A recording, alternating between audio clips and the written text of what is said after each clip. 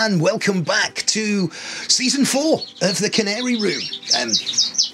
Couple of new things for Season 4. So a new feature is going to be called the To-Do List. And so at the beginning, the first episode of each month, we'll do a to-do list. And what that means is that question time will become a monthly element of the show as well. So the first episode of each month will have the to-do list. Question time will be part of the second episode of each month. So I will call out for questions on Facebook for then. We've got a new section, the Norwich Notebook. So we've got a stud of exhibition Norwich in. I'm sure they'll replace the redpolls for heartache. So we've got those in this year. Something to look forward to there. We'll also feature our coloured canaries. So the Colour Canary Corner, I think we're going to call that feature. We've got the Fifes. We'll go around the room with the Fifes on a regular basis. The Redpoll Diaries has become the native diaries. We've got a number of native finches in, including redpolls, so it feels appropriate to update that as well. Our top tips, and this is really feedback from a number of you via Facebook and YouTube. Our top tips I'm going to talk about in the show, but I'm also going to make them standalone mini videos as well. So people have contacted me and asked me where they can see certain things, so I'm going to make them standalone videos. There's already some on the channel. Lots of highs and lows. As the season goes through, I'm sure it's absolutely Baltic in the Canary Room. You'll notice there's no check shirt today, but have no fear, the check shirts will be back. As always, grab yourself a cuppa. Thanks, Derek, for the mug. Sit back and enjoy Season 4, Episode 1. It is a bitterly cold morning here in the Canary Room as we film today. I've got 4 layers on. You can see some footage I took outside. There's a hard frost. And actually, I thought at one stage the fence was on fire, but it was as the morning sun came and sort of started to melt away the ice. It was the steam coming off there. I've done my final selection of the birds for this year.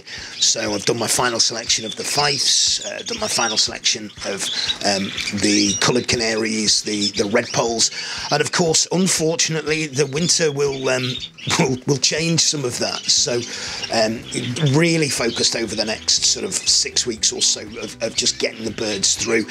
Anything with an underlying health condition, the weather is likely to take its toll on, which is, it's one of the downsides of keeping livestock, and it's just something that we have to, it's never nice, but we have to move on from, we have to plan from. So first feature you'll notice from last time, we've moved the canary hens. So we've moved the Fife canary hens. In fact, we've moved all of the birds into what will be their breeding cages. Now, thanks everyone for getting in touch and all of your lovely comments around the new cages in the Canary Room. I'm absolutely delighted with them. So much so that I've ordered some more. And you might think, well, where are you going to put them? What I'm going to do is I'm going to replace, I think, the wire cages, and the wire cages will move into the garage as an overspill as stock. So that'll give me a bit more flexibility in here. It'll give me an extra couple of cages as well. So looking forward, they'll land, I think, the end of January, Dave said. So done the selection with the Fifes. We've got a number of different lines running, and the beauty with the Fifes this year is that they're all, there's a connection, there's a thread throughout them. So over the next couple of weeks, next couple of episodes, we'll look at the various different birds. We'll look at what birds are kept and why I'm putting certain birds together as pairings. So we'll look at that, and we'll follow, as we did in Season 3, we'll follow their evolution. So first up today, we're going to look at the cinnamon line. Now, you'll remember the cinnamon line was a line that we really sort of started this time last year with a visual cinnamon cock and 4 hens. So let's take a look now at the plans this year for the cinnamon line. One of the things that I wanted to do with the cinnamon line was utilise carrier cocks. For me, the carrier birds often have a better type. And so for those of you who aren't familiar with the terminology, a carrier bird or split bird is a bird which visually looks normal, but actually carries a cinnamon gene. It can only be a cock bird, so you can't have hen carriers, but you can have cock carriers. What you'll notice here is that we've got a cinnamon carrying yellow cock bird with 2 buff hens. So we've got variegated buff hen and we've got a fawn buff hen. Now, at the moment, that cock bird is in with those 2 hens, so I'm going to run them as a trio, and I've just put them in together. Now, they battered each other as I first put them in, absolutely battered each other, but they've settled down now, and I say that, you know, it was part of the sort of getting to know period. Cocks are singing, but not lustfully yet. I will. Early February, I'll take them out of here. I'll leave the hens in a double breeder to get a bit of room, and then I'll single the cocks off here. The remaining 5 cocks are singled off. So in this cage here, we've got a heavily variegated yellow cock, split for cinnamon. We've got a variegated cinnamon buff hen, and we've got a fawn hen that we bought in from Gerald Spencer last year. Our other cinnamon line is another carrier cock. It's a buff cock this time, so it's a variegated cinnamon carrying buff cock, and we've got a variegated cinnamon yellow hen, and we've also got a white hen in here. So what I've done with the white birds, you'll remember last year we had the development of a white line as well, and what I've done with that is I'm thinking long term. So I'm thinking about, you know, the room in the canary room. I'm thinking about how many cinnamon birds that I want to have. There is now a separate classification for fawns, so these pairings will breed me visual cinnamon birds, hopefully visual fawn birds as well. And because of the way that they are, I'm very much looking forward to seeing what they do. Now, I have retained 1 allied white bird to go with both the dark line, so I'm going to try and breed some blues and just keep them in the dark line as well. So that's our cinnamon line for this year, and that's our plans for this year. You know, last year I talked about the sort of the formation, the foundation of the cinnamon line, and really thinking about it being a 3-year plan before, you know, we were challenging for the colour special on the bench. So last year, really year 1. This year is year 2. I got a question on YouTube, you know, how do I think my cinnamons would have fared? Well, I think they'd have done okay. I might have I've got a class win from them. I think the birds that I've got now are better than the birds I had last year. That's important. You want to see progress. And so what we've got here now is 4 hens and 2 cock birds. We will keep in touch with them throughout the year to see how they get on. Coming up now, it's the first of our new features on the show. It's the to-do list.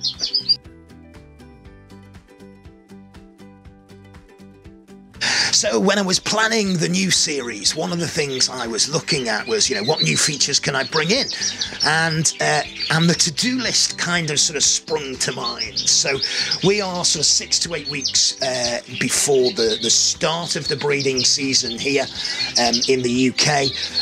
And so my to-do list for January has a number of things on it. So the first thing, and it might sound a bit forward, is to order your rings.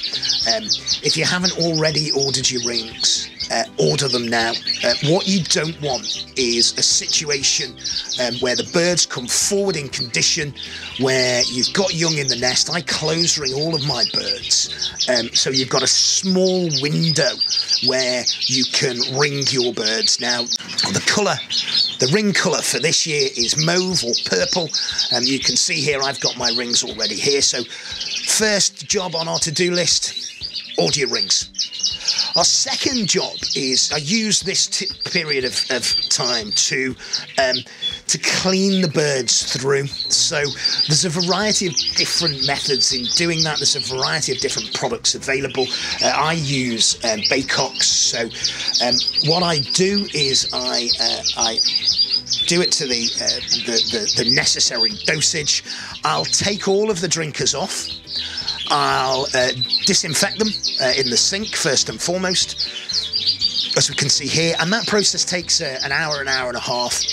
I do it first thing in the morning, and what that means is as the birds come in, they've got no drinkers on us, and you can see here as I'm popping the drinkers back on, the birds very quickly will take to the drinker, and that's super important. You know, we want that clean out to go through them. So we've got a clean out at the first part of January, as I say, about 8 weeks through, and then we'll start to build the birds up. So we'll build the birds up with multivitamins, and we'll also build the birds up with some egg food. Now, in January, we're giving the birds egg food once a week. As we move into February, that will be twice a week. But our to-do list in January, it's just once a week that we're giving the birds egg food. Now, they absolutely love the egg food. I'm giving them in small quantities. I'm giving it them in finger draws, so you can see, you know, they as soon as it goes on, they're absolutely devouring it. And our final job on our to-do list for January is our first mite treatment. Now, there's a full how-to video of this on our YouTube channel, so check that out, give it a thumbs up. But also, what we do, you remember from last year, is we catch the birds up. We're looking for the preen gland on the bird, and now that's just above the back of the rump. You can see it here on this close-up shot, and we just drop a little drop of frontline. Now, we're using a glass pipette to do this. The pipette bought off Amazon, so you know, easily accessible. Frontline, you can get it from veterinary supplies. This one is for cats and dogs. I use a very small amount of it. Never had a problem with it, but do not overdo it. Do not overdo it, because it can prove fatal. So just a drop. I'll repeat that process a couple of weeks on. So that's our to-do list for January. We'll have another one next month.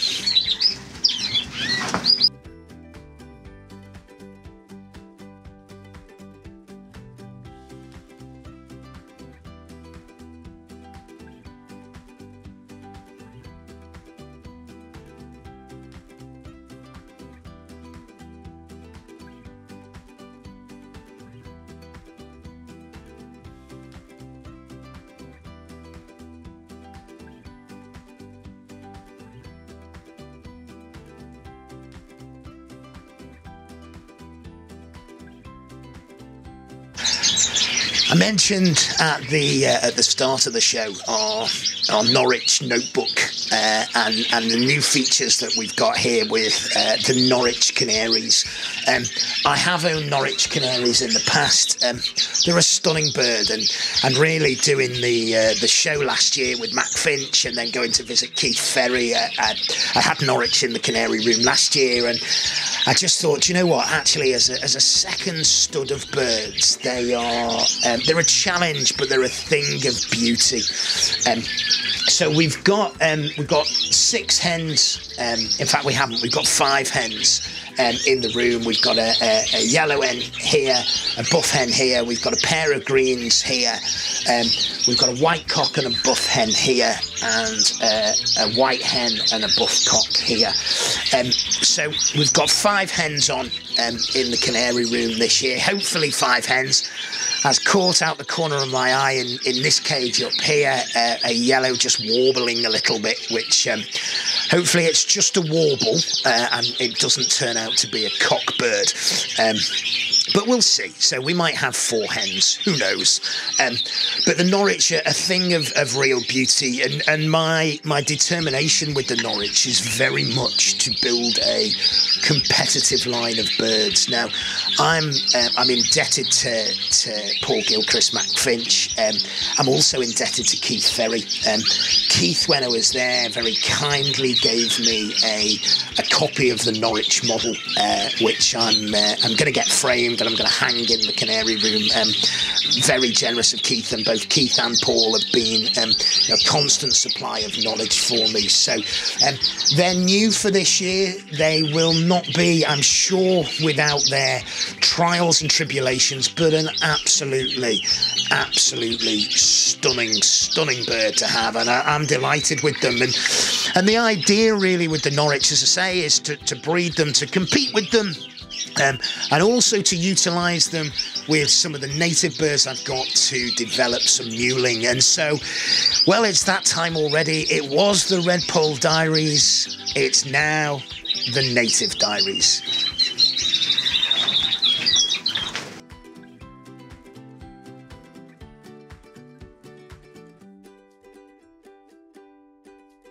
Since you were last here, I've moved all of the natives around a little bit. I've opened up the cages, so you can see in the top cage here. I was contemplating a linnet and bullfinch hybrid.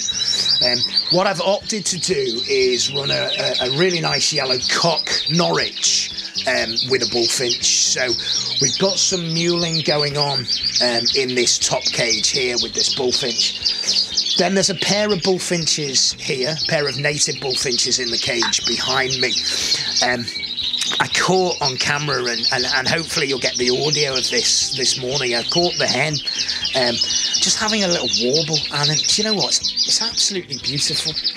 And, do you know, I think one of the things, we're often spend a lot of time in our rooms, and it's cleaning cages, it's mucking out, it's feeding, it's general health check, and don't get a real time to appreciate the birds. It's cold here at the moment. It's 3.5 degrees in the Canary room at the moment. But I just sort of stopped and looked and really enjoyed the bullfinch. So I have caught it on film. You can see it here, just warbling away.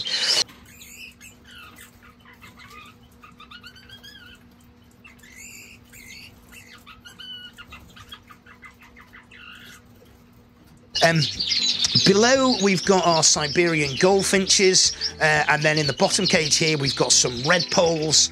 We've got, which we'll see next time out, we've got our mutation siskin cock and a normal hen, and then we've got a couple of Isabel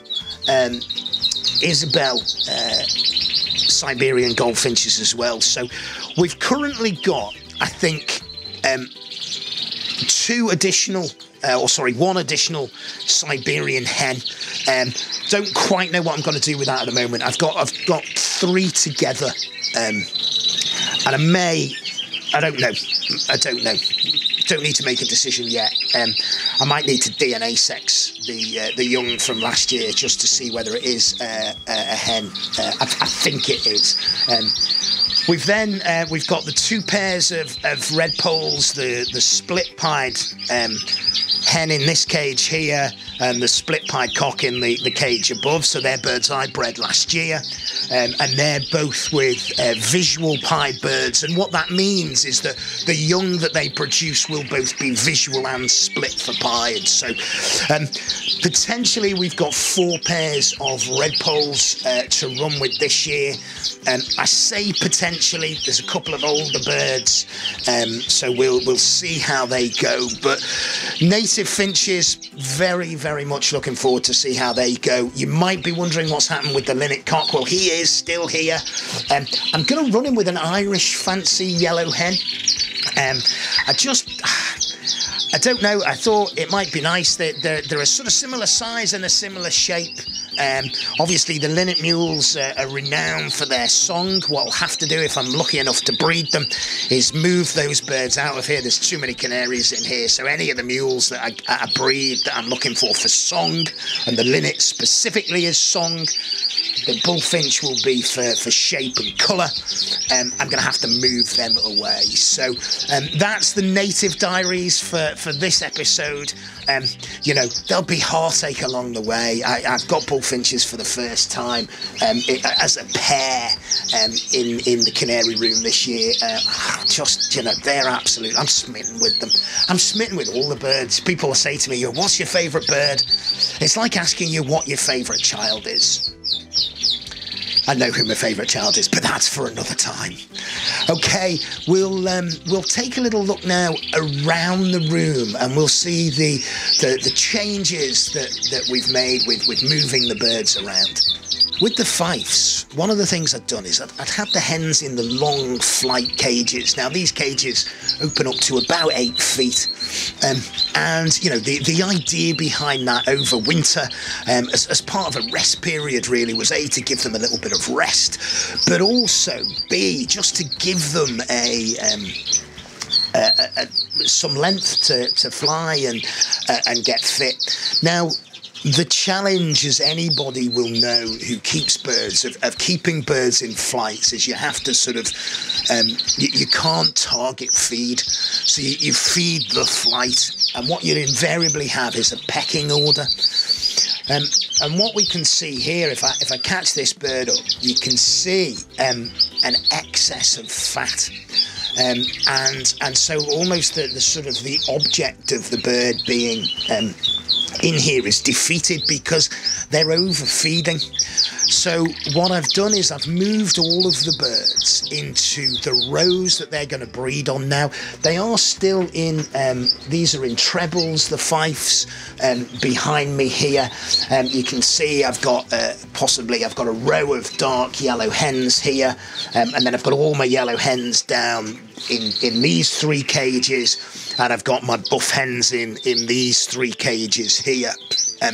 So I've got them in 3s at the moment, and then I'll single these cages off round about mid-February time, and that'll be the breeding cages that they run in. The Fife cocks have remained, with the exception of the cinnamon ones, have remained in single cages right the way throughout, so I can target feed them. And when I talk about target feeding, it's essentially, you want the birds, you know, throughout the winter it's cold, you want them to have a degree of fat on to keep warm. But actually coming into the breeding season, you don't want fat on the birds. You want them to be fit, but you don't really want them to have fat. It won't do them any good for the breeding season. One of the birds that we're still to look at, and it's going to be our bird of the week this week. It's our special winning bird. It was best Fife and 5th best AOV at the Natives and Norwich show. It was a bird we bred last year. It's a heavily variegated green-yellow cock. Next time out, we'll have a look at the green line. We'll have a look at the plans for the green line, some big plans for the green line this year. So it's time for Bird of the Week.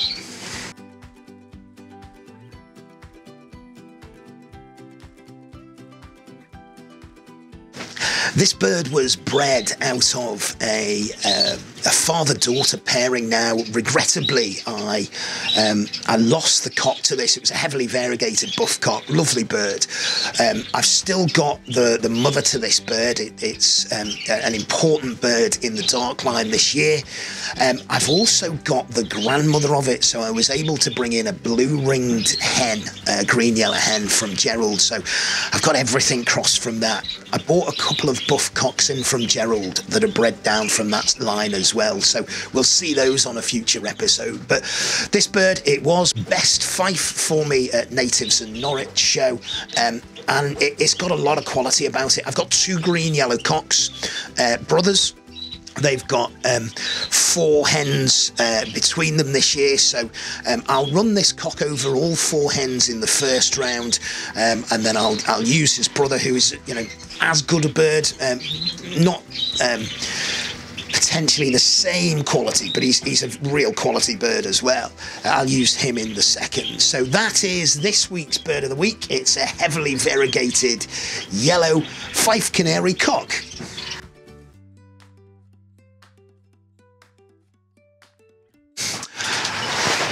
One of the things that I really enjoyed about our on-the-road trips last year was meeting fanciers across the UK and looking at the various different varieties of birds. You'll remember early last year we took a trip to Julian's Canary bird room, and Julian has become a really good friend of mine over the last 12 months.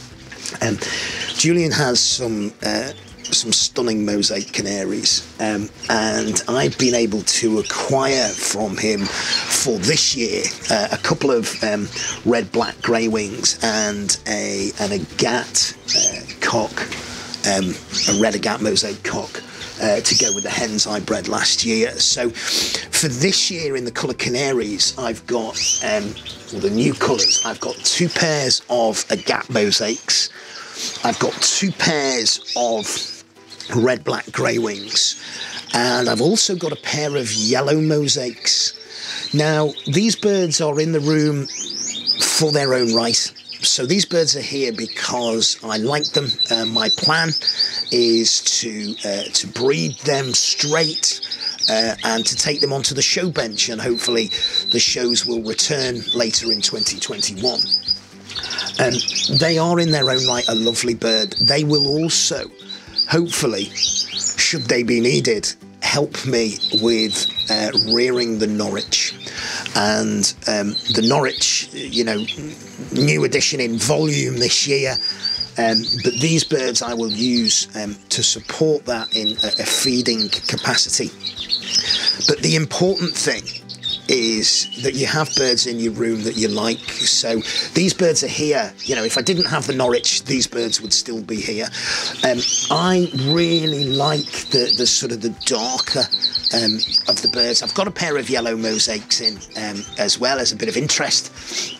Now the beauty is my 14-year-old son, who until recently has shown absolutely no interest in the birds, has taken a bit of a shine to the mosaics, and he has sort of suggested that he might want to look after them and breed them. So I've very happily gifted them to my son.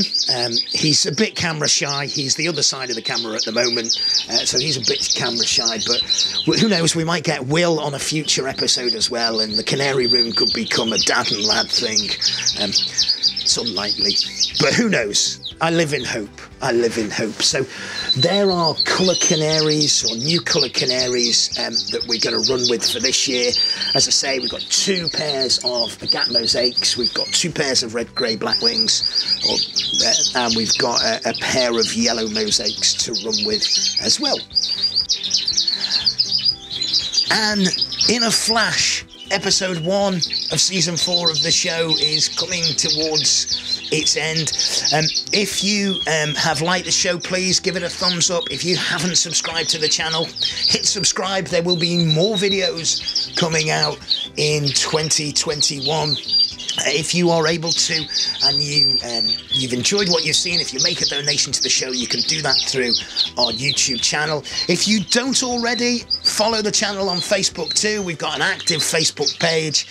Until next time, everyone, take care.